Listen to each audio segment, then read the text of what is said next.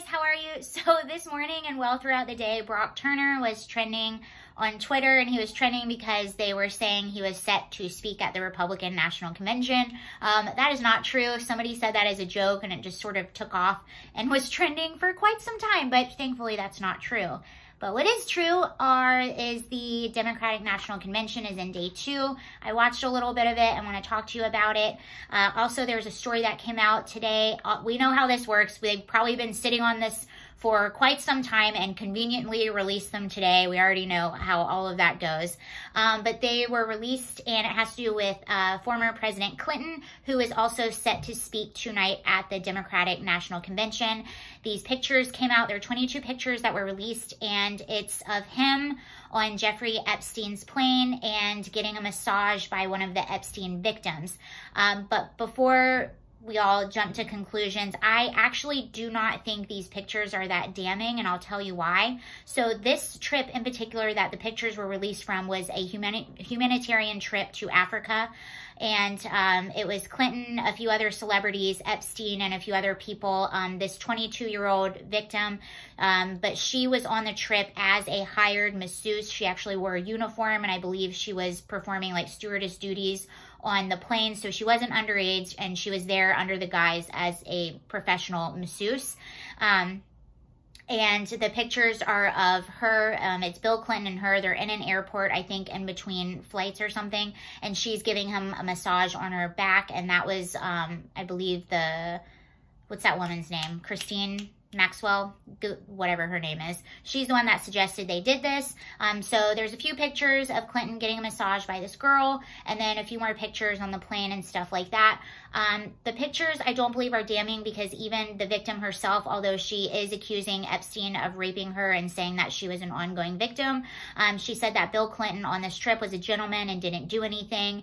And I mean, she's 22 years old. She's there as a hired masseuse. That was her job on the trip. So I don't think it's damning. I'm not saying Bill Clinton is innocent of all these stuff. I just don't think these pictures in particular. And also, him and his team have already released a statement admitting that he was on this trip, and that although he had a friendship with Epstein, he didn't know anything that was going on, which could be true on this trip, although that doesn't mean it was true all the time.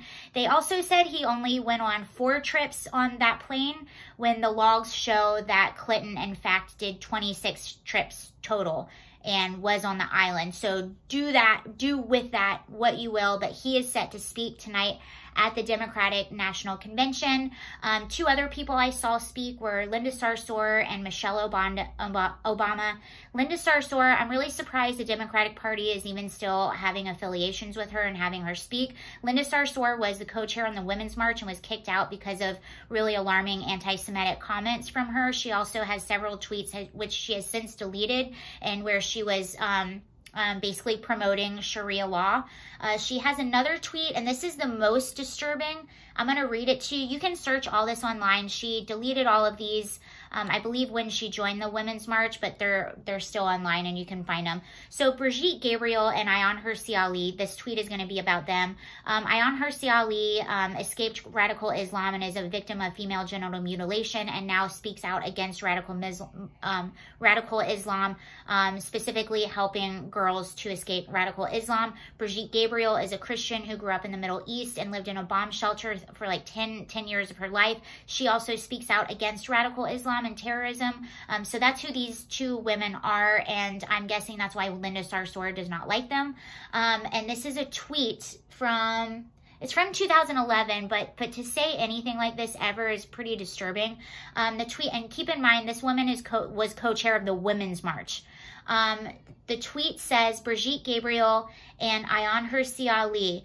She's asking, Brigitte Gabriel equals Ayaan Hirsi Ali. She's asking for an ass whipping. Wish I could take both of their vaginas away. They do not deserve to be women. And Linda Sarsour is very aware that Ayaan Hirsi Ali is a victim of female genital mutilation. So that is very disturbing. And this is who was a co-chair of the Women's March. And she said she called jihad on President Trump in a speech that she was giving. Anytime she's questioned on any of these comments, she immediately talks about people's race and stuff like that. So that's Linda Sarsour. So I watched her speech. It was basically, this is our America, when all she talks about is how much she hates America. But she says we need to take it back from Donald Trump. It's basically the same exact thing that Michelle Obama said. Michelle Obama's whole speech was about how we can't let President Trump be in office. He's destroying our country. Our country is in chaos. And that was basically the gist of the entire Democratic National Convention. Not once did they have a platform to stand on. Not once did they say the changes that they want to see or the changes that they're promising. The whole entire thing was, we don't like Donald Trump. We need to get him out of office. And they didn't even do the American people the courtesy of saying exactly what Trump has done that was so bad. Because if you and I know, he has the most Supreme Court justices. All unemployment across the board was at an all-time low before the pandemic hit. He had historic prison reform, not to mention countless other things and deals and things that he has made throughout the world, basically. So I found that pretty, even if I was voting Democrat, I would, if I was a Democrat, I would actually be pretty offended by that whole thing. They think I'm so stupid that all they have to do is talk about how much they hate Donald Trump and not tell me what they're going to do for me. But I will tell you what they want, the platform they are running on. They want open borders, higher taxes, defund the police. They want taxpayer-funded abortions. So those are some of the things that, oh yeah, and they want to take away your Second Amendment rights. So those are some of the things that you can expect if Democrats win in office, not to mention, oh yeah, no police. They're going to defund the police. But something I want to point out that's really interesting, I don't know if any of you saw the viral ad by a woman who's running for Congress in Elijah Cummings' district in Baltimore. Her name is Kimberly Klacik. She is a GOP candidate running for Congress, Baltimore. She released a video where she basically walked through one of the bad neighborhoods in Baltimore and is saying that the Democratic Party have turned their back on the black population. She was saying this video is something they don't want you to see. She went there and asked people, do you want to defund the police? They said, absolutely not. Her video it went viral yesterday. It got online about 12.5 million views. Michelle Obama's speech, who we're told is just incredibly popular, and of course these are only online numbers, but her speech, last I looked, was only at just under 3 million views. So that sort of goes to show what people are watching. The Democratic National Convention overall isn't getting that many views, but this awesome GOP candidate, Kimberly Klacik, who I hope she wins. If you don't know her, look her up, watch her video. It's pretty good. Another criticism I've heard, and the reason that her video is doing so well, are Democrats aren't trying anything new. They're not doing any new messaging. It's basically just the same old thing, and that's one of the reasons that Donald Trump won, and I think that's a reason why Kimberly Klacik hopefully will do really well in her election, is because they're bringing something new. Americans are tired of the same messaging. Bring us something new, give us something different. So that is how I feel so far. Did any of you guys watch it? What do you think? Also, what do you think about the Epstein photos? Do you think that's really bad for Clinton? Let me know. Okay, thank you guys. Bye.